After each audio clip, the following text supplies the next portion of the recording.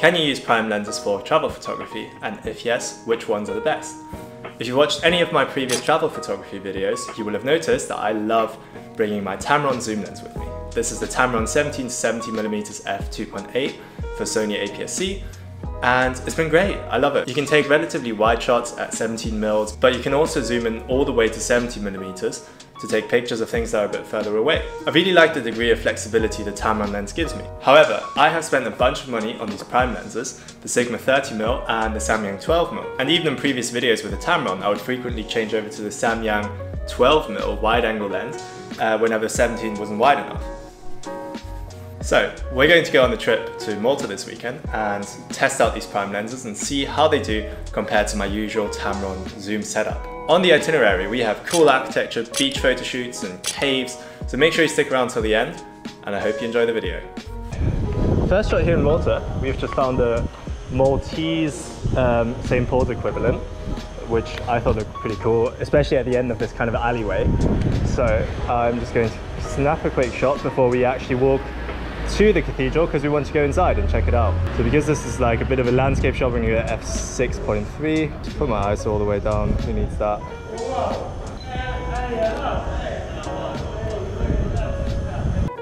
Another one of this alleyway. I'm liking the harsh sunlight, it's creating some interesting shadows.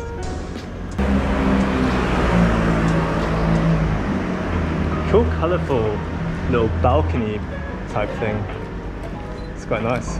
We are in Malta's St. Paul's Co-Cathedral, which is a really significant landmark here, and it's so stunning. I love the architecture already. Whenever you want to include a lot of architectural features, such as a really impressive floor and a really impressive ceiling, I tend to use the wide-angle lens for that. So I put my 12mm on for this. I'm gonna try and get some shots. Maybe I will change over to the 30mm in a moment. But look at this sanctuary. Oh my days, this is so impressive. I love it. I'm going to hold my camera as high as I can to be able to show the background a bit more. f4.5, shutter speed 1/60, and snap. That is stunning. We are in the oratory building. We have a really cool ceiling, but it's quite dark, so I'm going to have to go f3.2 and shutter speed of 1/50. I stand right below this thing. Cool. Snap a quick shot here.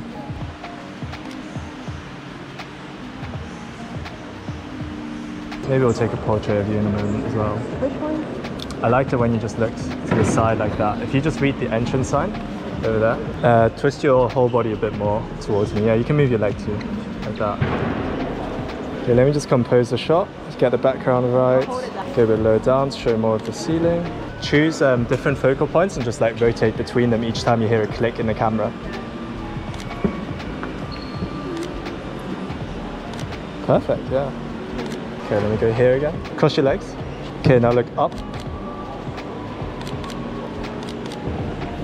Nice. Look at all this intricate detail, it's insane. Let's take a picture of that window with the painting and the arch underneath. That's cool, I like that. What about a straight on version? There we go. Click. Let's just take a detailed shot of this pattern on the wall. Get a bit closer maybe.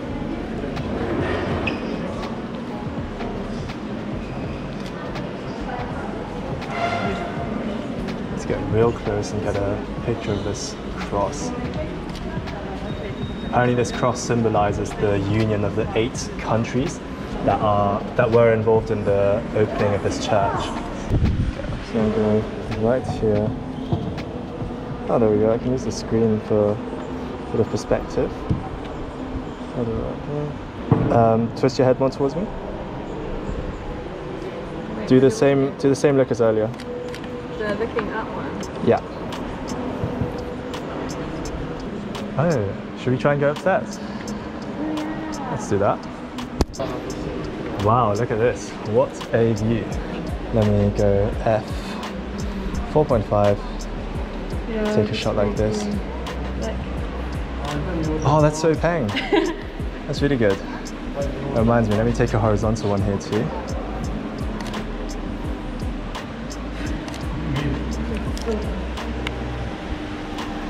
Taking a test shot here because I just dropped my lens on the floor. Unfortunately, I didn't have it on camera, but I was very concerned for about a few seconds, but it seems it's fine. An old house furniture. I don't know, it looks kind of cool. Quite antique looking. Let's take a photo like this. And then, how about a close-up of this rusty doorbell? Oh, let's add some layers.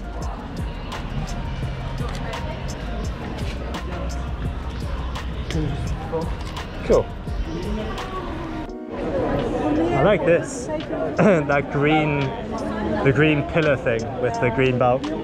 Yeah. What is that? It's not a balcony, is it? It's like something. Ooh, that's kind of satisfying. The nice bit where you can see over. Perfect. I have to run up these stairs. Go on. You do a race. Wait. A race? Jimmy's gonna beat me. Well, I've got a camera and my bag. Okay, we go. 3, 2, 1. What? It's grabbing onto my camera. Sabotage. Easy.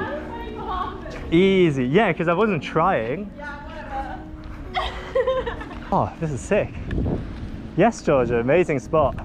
I literally said when he came here, I was like, Jimmy, 100% would like this. Do you see that edge on the left of the dome? Yeah. Let's get a picture there when you're either sat or leaning against it. From this towards you. Oh shit, that is so high. It's really booky. It's really high. Oh, okay, be very careful. Okay, let me go on top of here as well for a better angle. Because the higher I go, the more background I can get. Look, if you look how tall this is. Jimmy, like if I fell backwards. Let me show the viewers.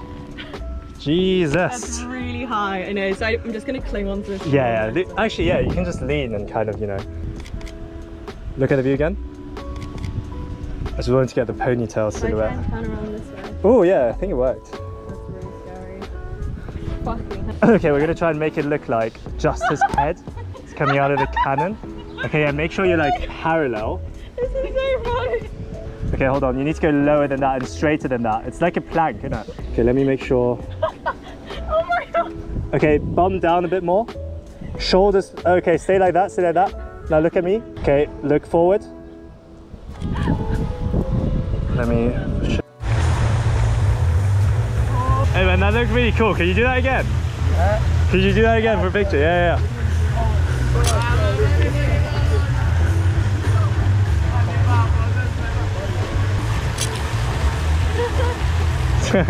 Thank you. Shh, there's a cat. There's 2 of them. When we were walking along the other day, we saw 3 cats together. Oh yeah, we've seen quite a few cats. Like, oh my god, sorry kitty.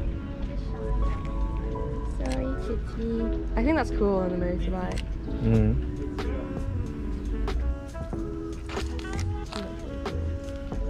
I love the like shadows on the floor because the sun's so low now. The shadows are stretching a lot, and the color is very orange, which looks cool.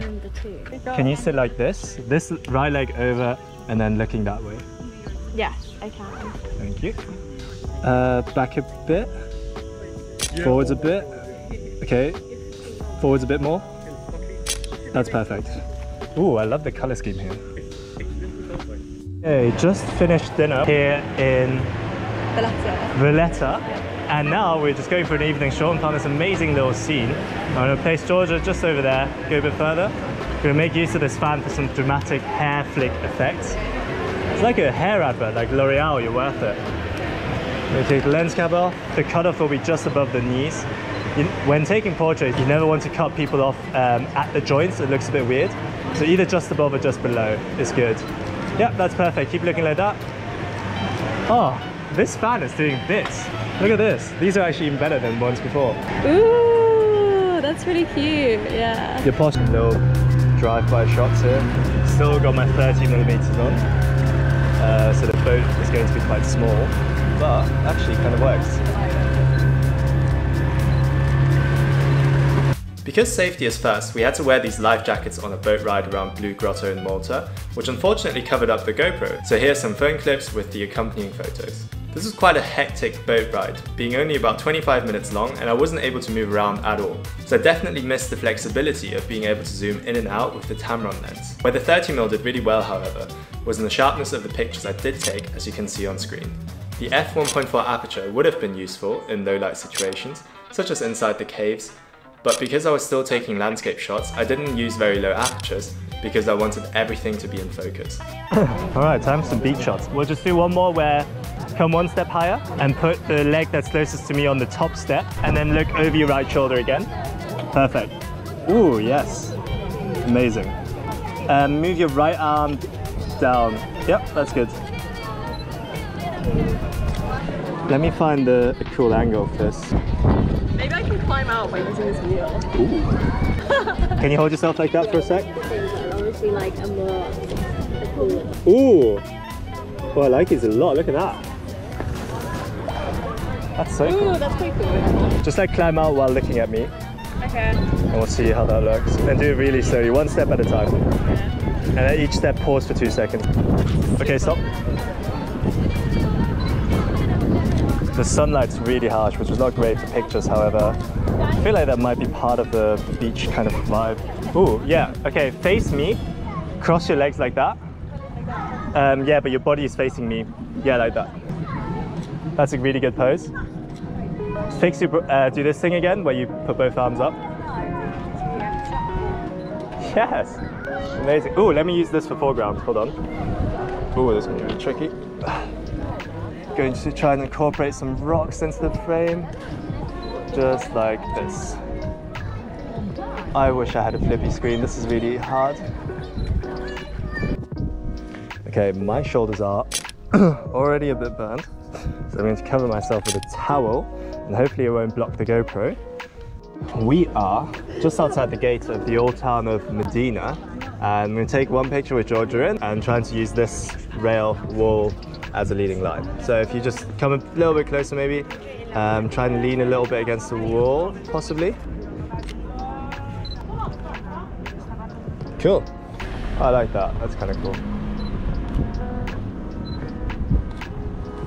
I like this little gate. I'm gonna read that. And I'm going to use the tree to frame it. Shooting at f4 for now, I feel like that's where the lens is quite sharp. I don't really need like super blurry bokeh right now because I'm not taking any nighttime portraits. Cool. Pretty good conditions right now. There's a harsh sunlight, the sun's just going down, so you got these cool, interesting shadows. And I think whenever you pair that with old architecture, you get some really cool travel, street photography. Take a picture of that bell over there between these two walls. Place it in the middle. Nice, again, natural framing. Awesome. Ooh, love this alleyway. It's just, I don't know what it is about harsh shadows and like European architecture, but I just quite like it. I think it's a good mix. Really nice. Just needed one person to like walk down the center of the street. I really like that beam of light just in front of this door. Yeah. Very simple stuff. Do you want to just walk across the frame? Try walking in the sunlight first and then let me see what that looks like. Oh yeah, that worked out pretty well. Look. Yeah, I love what we're looking at right now. Let me, maybe a horizontal shot. You got these nice like red window thingies. You got a church in the distance and then just clean aesthetic architecture all around. Boom. Do you want me to take a picture for you?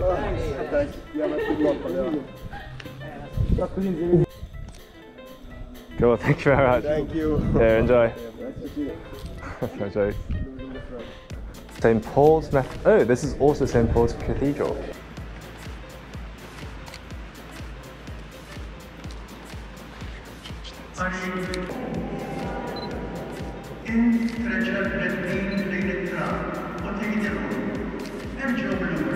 That's such a cool church to just have like regular service and like that's just the stuff. Let's take a quick wide angle shot here while we're at it. Couldn't be bothered to change over earlier, but once I was inside it was so stunning I had to. There we go. You all know I love a good diagonal shadow, so I can't help myself but take a quick photo here. We also have an interesting little wall coming in from the side here, which I kind of like. Boom. And whoa, this is really cool. Very high contrast, but I think I can make it work. Okay, nothing is clipping or crushing, so I think I can edit this. Oh no, actually it worked. Ooh, yeah, that's so nice. Yes! Got it. It's moving mad. Yeah, it's so fast. This is like a really difficult video game. Oh, now they're all coming. It's because Oh, I love this. It's like a lovely little lantern surrounded by these pink flowers. Traffic sign is slightly jarring, so maybe I'll go down and take a picture from below and upwards. For these kind of shots, I always make sure in post that I try to straighten things out. So I pick a reference point, so for example, it would be this building, and just make sure that it's perfectly vertical or perfectly horizontal, depending on the building.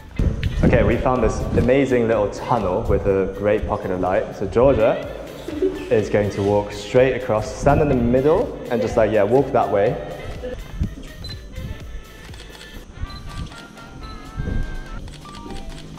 I'll take another one without a person. So that looks like. Nice. Yeah, check it out. All right. Love this alleyway, love the sunlight. We're just going to, again, use my personal model right here to stage a scene. We're gonna have Georgia walk down the street, facing away from us once, and then coming back towards us, and we'll see which kind of silhouette looks better. Realistically, it's going to be more of a silhouette shot just because of how harsh and backlit you're going to be. Let's see. Keep walking into the sunlight.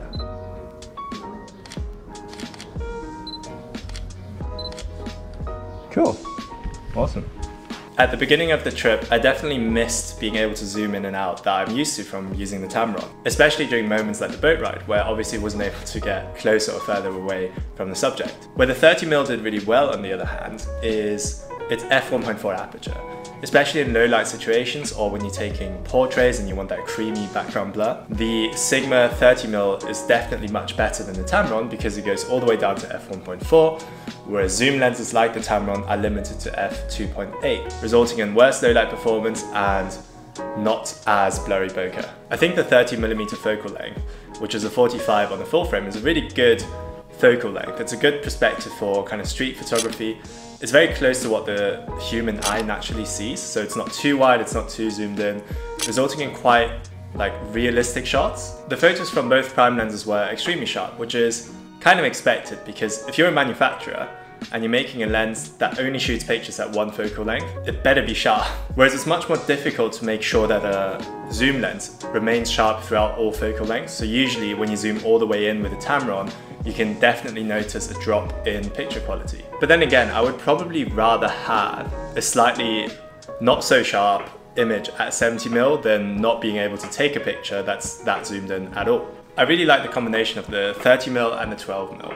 Whenever the 30mm wasn't wide enough, I would simply swap over to the 12mm. For example, whenever I wanted to take a picture of impressive architectural features where both the stuff that's directly in front of me as well as the roof is interesting. This is usually the case in like churches or other tall buildings. As an added benefit, the 12mm is also wide enough for me to be able to hold the camera myself and film myself vlogging style, which I've used in previous videos, which isn't quite possible with the Tamron 17. It's just slightly too zoomed into my face and it's too much. In an ideal world, obviously, I wouldn't have to change lenses ever, and I would just have a 10 to 200mm f1.4 crazy zoom lens, but unfortunately for you and me, that lens doesn't exist. Going forward, I will probably continue using my Tamron zoom lens when traveling during the day, but whenever I'm taking night shots and I want that f1.4 just for the extra added low light performance, I would probably switch over to my 30mm prime. Hope this was helpful, and I hope you enjoyed watching as always, and I'll see you next week.